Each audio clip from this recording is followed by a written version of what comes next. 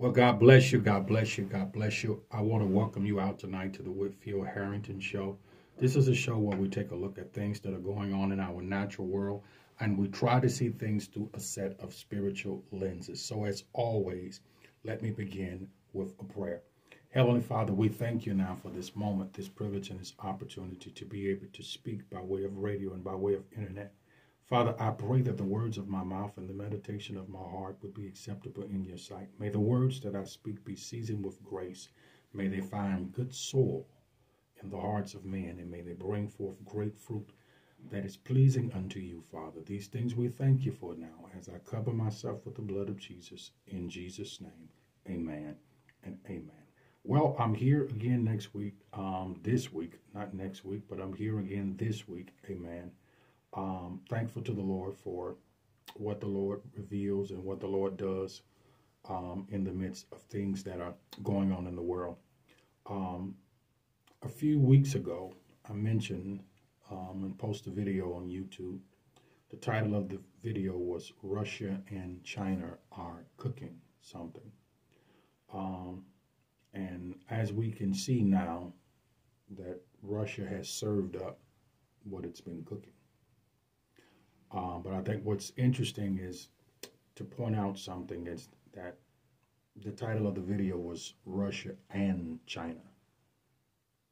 It's cooking something. So although the Chinese are kind of hiding their hands at the moment, there's still something cooking underneath the surface with them as well. If you haven't heard, and I'm certain that almost everybody that has a television or some form of telecommunications know that Russia invaded Ukraine. And this has been something that the Lord has kind of been showing me for quite some time now. And there is a need to pray for the people of Ukraine. There's a need to pray for the people of the world as well. There's a need to intercede like more than ever before now in this time that we're living in. So one of the things that I think it's important to point out something is the dates that a lot of these things happen. A few years ago, Russia invaded and annexed Crimea, if I'm pronouncing it right. What's interesting is they did that on the 20th of February. It's interesting that they decided to invade Ukraine on the 23rd of February. It's interesting how things are happening around the same time. At the beginning of the year, the Lord gave me a word concerning the gates of time and being guardians of the gates of time. And what do I mean by the guardians of the gates of time? When you look at a minute, or even a second, 1 minute opens up and another minute closes. So if it's 9 o'clock now, 9 o'clock is the gate to 10 o'clock. It opens up to 10 o'clock, and 10 o'clock closes the gate to 9 o'clock. Monday is the gate that takes us into Tuesday, and so on. January takes you into February. February takes you into March. So there are physical gates as well as time gates. And then there are measurements of time that we have to be sensitive of. And the Lord began to share something with me that he had revealed to me a couple of years ago, and I began to share it in a message concerning the gates of time. When you take a look at what we have in our world as far as the measurements of time, you know, we have seconds, we have minutes, we have hours, we have days, we have weeks, we have months, we have years. You can even go into decades and centuries and millenniums, and so on. And those measurements of time, as insignificant as they may seem sometimes, one moment has the capacity, or one unguarded moment has the capacity to produce deadly consequences. So it's important to understand that just because it's a minute, it's a second. How long does it take a person to lose control of a vehicle on the road? Just a few moments. So when you look at it, a second as we say here in the United States, is the base measurement for the unit of time. And then you have 60 seconds in a minute, 60 minutes in 1 hour, 24 hours in 1 day, 7 days in 1 week, 52 weeks in a year, 12 months in a year, and 365 days in a year. Now, I want you to pay attention to something real close here tonight, all right? There are 52 weeks in a year, okay? 52 weeks in a year. And there are 7 days in a week. So there's 7 weeks, 7 days that happens 52 times. And the Lord began to show me something. If you take the 1st of January, all right, and you simply use it as the anniversary date or the new date for which a year begins, and you subtract just 1, you just take the first day of the year, that gives you 365 minus 1 equals 364. If you take the number 7 and you divide it into 364, it gives you 52. 52 days, just like there are 52 weeks, okay? So there are 7 segments or 7 phases of the year that all consist of 52 days, all right? So let me break this down for you. Follow me on this. If you just say on January the 1st, and then you move, start counting on the 2nd. If you go from January the 2nd to February the 22nd, that gives you the first phase of the year. Then from February the 23rd to April the 15th, that gives you the second phase of the year. Then April the 16th to June the 6th gives you the third phase of the year. From June the 7th to June the 28th gives you the fourth phase of the year. From July, that was June the 7th to July the 28th. July the 29th to September 18th, that gives you the fifth phase. September the 19th to November the 9th gives you the sixth phase.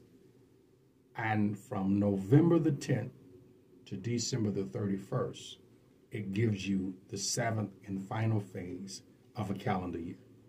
So there are 7 phases. Each phase has approximately 52 days in it. And there are 52 weeks in a year. Why is this significant? Because things work in seasons.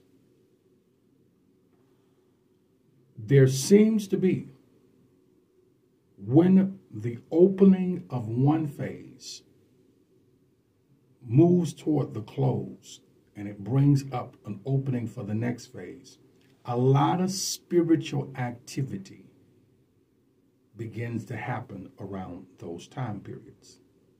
For an example, the first phase of the year is January the 2nd through February the 22nd. So that's the first phase. It closes on the 22nd and then it opens on the 23rd.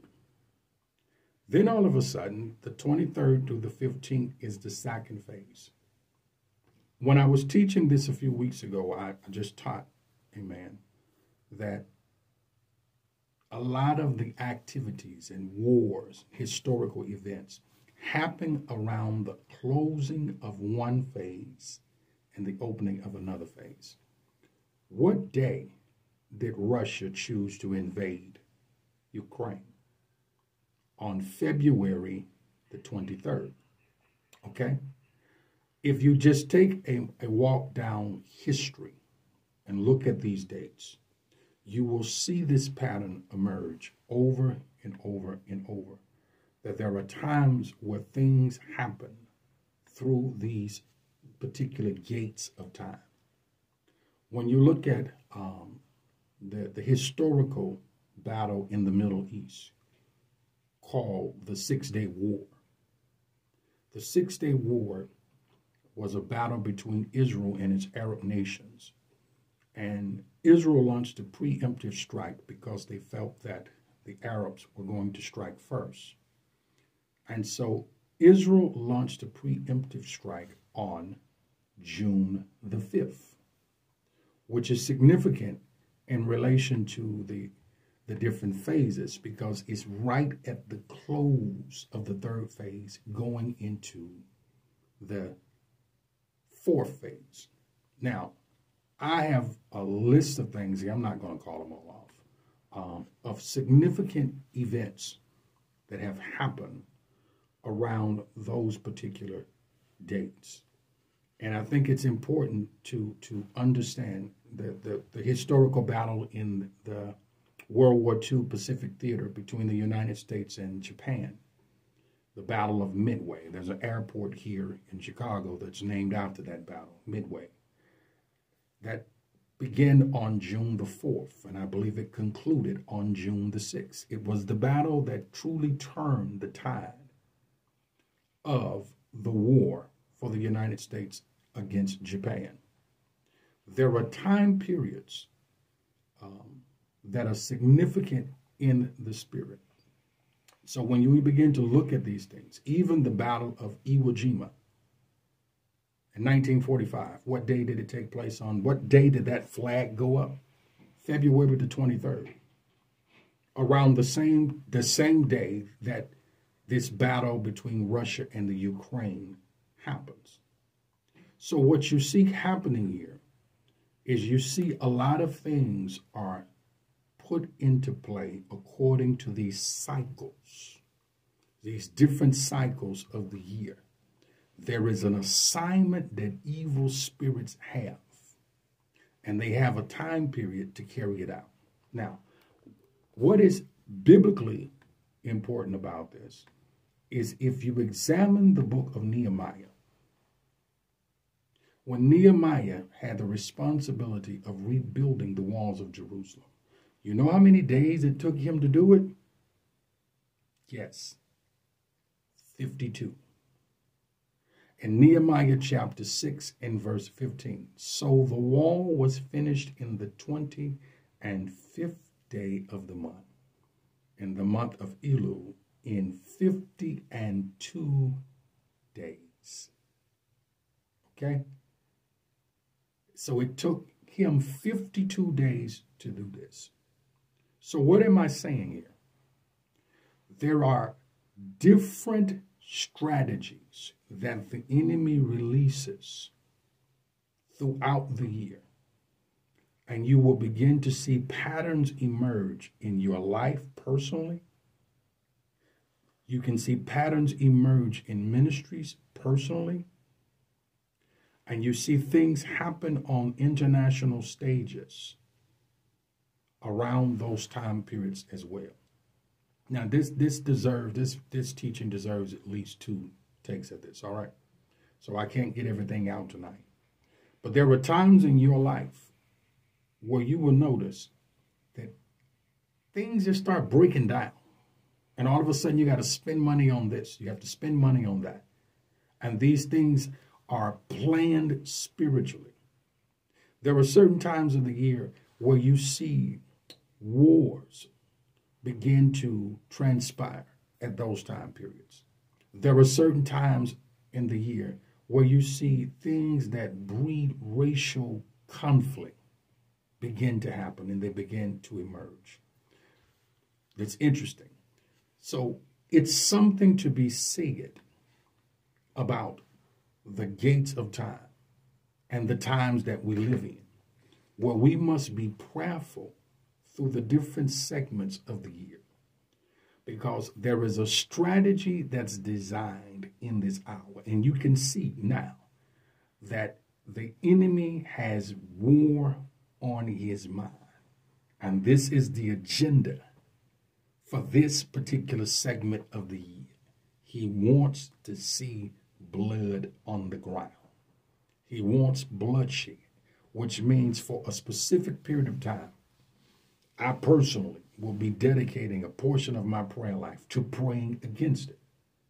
Because the way things are planned in the spirit, they sort of stack on top of each other. This serves as a foundation for that. That serves as a foundation for this, and so on. But when we begin to pray about it, when we begin to seek the Lord and begin to ask the Lord to give us revelations and understanding concerning the things that we are seeing in our world and how to properly address and pray for those things, it becomes easier to hinder the enemy's ability to do what he wants to do. It's interesting that the world seems to be downgrading the pandemic. All right, finally. But then all of a sudden, here comes a war, where now all of a sudden, everybody's attention has been shifted from, oh, you can take your mask off in Chicago starting Monday, okay, to all of a sudden now there's a war going on.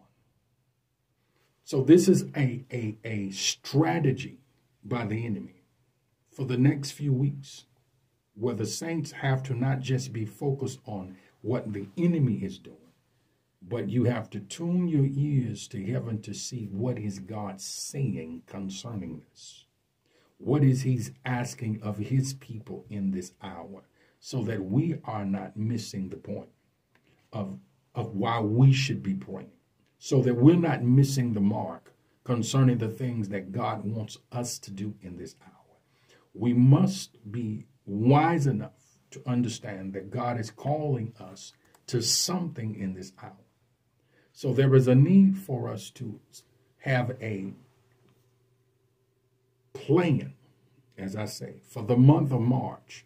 How do you plan to pray for the month of March?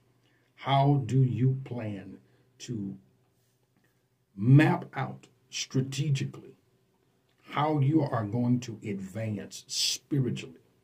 How are you going to seek the Lord spiritually? This is something that we need to be aware of.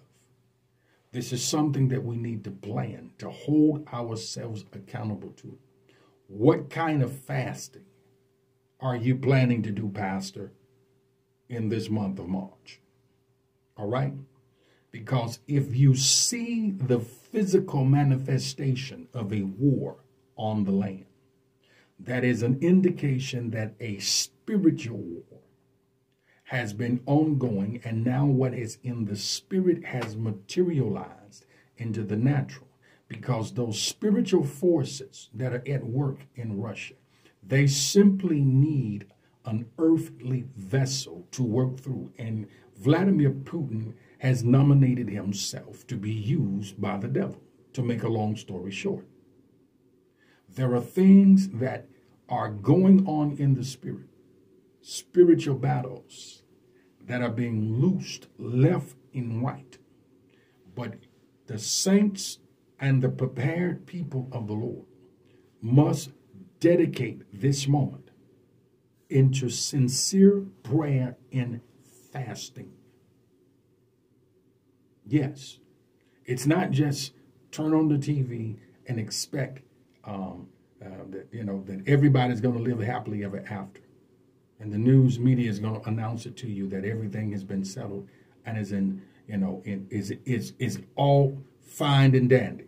No, this is the moment where we, as the saints of God, must buckle down and truly pray. I'm not meaning debate me or debate others, but really spend time in prayer. How much time? Calculate how much time are you spending with God and how much time you're spending outside of God. And then ask yourself, what can I honestly commit to doing more to draw closer unto the Lord? Because as things begin to heat up temperature-wise in the spirit, those who are close to the Lord will be provided for by the Lord.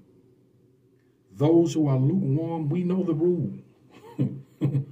God says, I wish that you were either what? hot or cold, but because you're lukewarm, I will spit you out of my mouth. So in other words, this is not the season for lukewarmness. You must be on fire for God. You must understand that in this hour that a spiritual battle has started. And there is a requirement for you to know how to use the weapons of warfare that the Lord has given us. There's a need for a higher level of spiritual warfare in this hour. And I know less and less people talk about these subject matters. And that's okay for now. But the time will come when you will need to know, all right, how to engage in prayer, how to stand in warfare, how to break through a situation where you are under attack. And I'm not just talking about from on the job. Put yourself in the position of the people in Ukraine right now, from a natural and spiritual perspective. They're burning churches in Ukraine, all right? Just imagine if this was happening in the streets of Chicago right now, where there were soldiers on the outskirts in the suburbs with guns and tanks coming in to take over the city, to reinsert their own philosophy of government upon the people within the city. Now, what kind of prayer life would you have then? It's the question I'm asking. What type of church sermon would you preach that Sunday prior to that happening? These are the things that we need to take into account now and begin to understand that there is a spiritual domino effect, that if we don't pay attention to what's happening there, it can cascade into different regions of the world. Because I'm telling you, I'm going to say this, all right? In the year 2012, and I think my memory serves me correctly, because it was the year after my mother died. It was a Sunday morning before Valentine's Day, the year 2012. I had a strange dream. In this dream, I saw myself looking towards the sky. And I saw what looked like a comet, a falling star. It began to fall. And it left a long trail of light behind it. And I watched it as it flew from the northeast all the way over to the southwest, across the sky. And it went far, far, far out. And prior to me seeing this star, thank you, Lord, because this is a dream that's over 10 years old. I remember seeing a moon in the sky. And I saw another moon, and another moon, and another moon. And it was like I saw a total of 4 moons. And then I saw this shooting star. When I awakened from the vision, I knew what it meant. I wasn't certain about the moons, whether it's 4 seasons of the moons or 4 nights, but in 4 moons, something is going to happen. In 4 moons, a fallen star was coming. That Friday morning, a comet came and it flew by the earth. And scientists, NASA was expecting it to just pass by the earth and not bother anything. But all of a sudden, it made a sudden turn and it came into the earth's atmosphere and created a loud explosion, and it landed. And the meaning of the falling star was this was a fallen angel that was coming on the face of the earth in 4 nights, is what the vision meant. When that comet fell, do you know where it landed? In Russia. The affairs of the nation of Russia is being controlled by a fallen angel. Hear me and hear me well. This is why it's so important to pray now. This is not just some low-level devil that's at war here. This is a fallen angel controlling the affairs of a nation. Because Lord help me not to become too sarcastic, because I don't think highly of fallen angels. I think they're some of the dumbest beings in the face of, in all creation.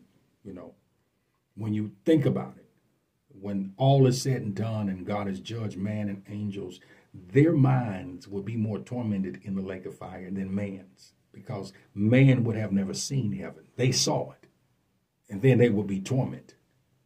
And so they have this desire to be worshiped. They want to feel like God. They want people to bow down to them. So it's kind of like they want to play God before they're judged by God, and then they're condemned by God and punished by God forever. So that they have this mindset of they will torment people to make themselves look powerful and bring about death and destruction. And this is what is happening with Russia. It's being controlled by a fallen angel. This is why it's so important to fast and pray for this month. Now, pray with me, because I know this is not an easy topic to discuss, nor is it an easy subject to explain to people.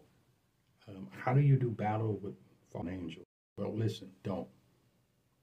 What you do is you simply pray unto God that God would have mercy in Ukraine, that God would intervene, and let those who understand that level of warfare handle it. All right? Let God lead them, but you do what you can on the mountain of God. I'm almost out of time, but we're going to have to continue this discussion, saints. All right? And so I'm going to pray tonight. I'm going to pray for the nation of Ukraine. I'm going to pray that God's Spirit would be up on all flesh. Father, we pray now in the name of Jesus. We thank you now for this moment and this hour of prayer. Lord, your word teaches us that the thief cometh but to kill, to steal, and to destroy. But you sent your son Jesus that we might have life and that we might have it more abundantly. Lord, your word teaches us that it is not your will that any should perish, but that all should come to repentance.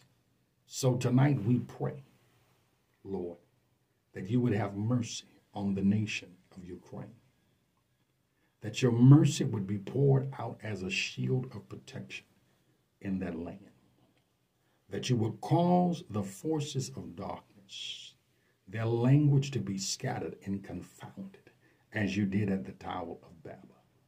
We pray that the communication systems of the enemy would be scattered and would be dismantled and destroyed in the name of Jesus. We pray that you would loose your angels to create a shield, a dome of protection over that nation, oh God, in the name of Jesus, and that the language of the enemy would be confounded and become confusing to them themselves. We pray, oh God, that you would send forth the arrow of deliverance as you did, oh God, in days of old, that you and you alone would get the glory out of the things that will come out of this. And Father, we pray that you would compel your sons and your daughters, servants of God, to grab a hold to the horns of the altar and to continue to pray for your intervention, Father, in the name of Jesus. And as we pray now, we know now, oh God, that you hear us and you will answer. And we are so grateful and thankful now. In the blessed and wonderful name of Jesus, we pray and we thank God. Amen and amen. Well, I'm just getting started, but I'm out of time. I'll see you again next week. And as I always say, it's time for us to stop playing and start praying. God bless you, and I'll see you next week.